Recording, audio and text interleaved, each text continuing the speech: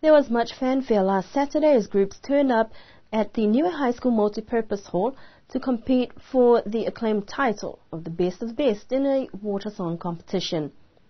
Over 20 teams turned up. With months of practicing and perfecting notes, keys and even uniforms, it was time to face the music.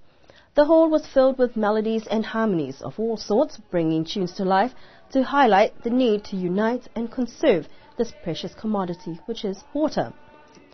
Over 20 big and small groups brought it to the stage, and the BCN crew were also there to capture these musical talents that kept spectators entertained throughout.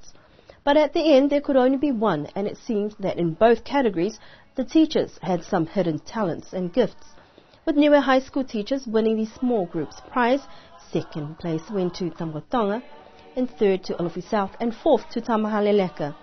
As for the big groups, that went to the teachers from the Niue Primary School and ECE. In second place, Niue High School, third, Tamgotonga, and in fourth place, that went to the group from Tamahaleleka. As for the best uniforms in the small groups, that was a tie between Niue High School teachers and Alofi South.